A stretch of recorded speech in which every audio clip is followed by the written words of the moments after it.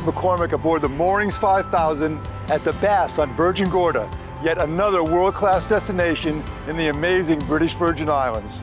We have just had a fabulous sail over from Tortola, trucking along at a solid 10 knots and 20 knots of beautiful Caribbean trade wind breeze. So come on aboard and let me show you around.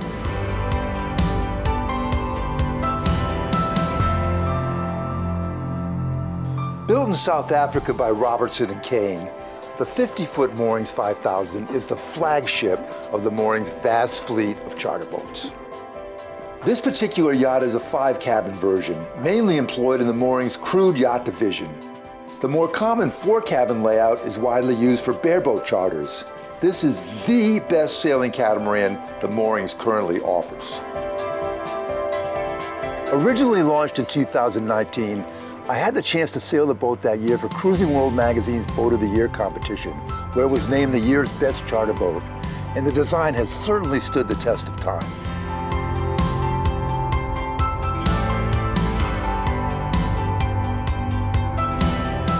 With space and accommodations for up to 10 guests, this layout is ideal for entertaining family and friends. I mean, just check out this saloon. From the forward cockpit, through the roomy saloon with a dedicated nav station, and straight into the aft cockpit, the natural flow-through layout is a hallmark of Moorings Charter Cats and has been perfected on the 5000. With natural light pouring in through the integrated skylight and panoramic views through the wraparound windows, breathtaking scenery wherever you're anchored is always part of the picture.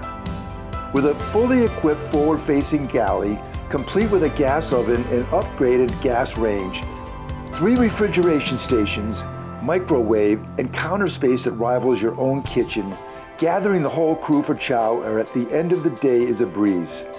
And an electric grill aft is ideal for the grill master in the crew. Transitioning into the staterooms, the ensuite cabins are ingeniously laid out with private heads, zoned air conditioning, charging stations, and wide windows in the hulls for the perfect morning wake-up views.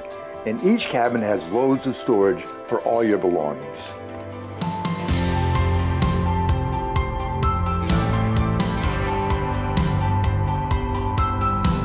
I love sailing this boat over from Tortola. You can tweak everything for maximum performance. The dedicated helm station to starboard is ideally laid out for solo operation with all lines led aft to a suite of electric winches and rope clutches. It really simplifies sail handling. And the helmsman seat between the cockpit and the elevated lounge area really ties together all the exterior areas and places the skipper right in the middle of all of it. And when the anchor's down, that elevated lounge is the perfect spot for everyone to get together and enjoy the sunset. Through the forward cockpit door, there's another excellent seating area where you can kick back and really enjoy that first cup of coffee. Throw in the beanbag chairs, and I honestly can't think of anything else you need on a charter yacht.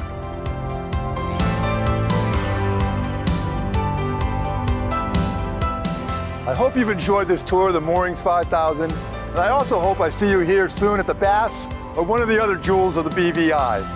Welcome aboard.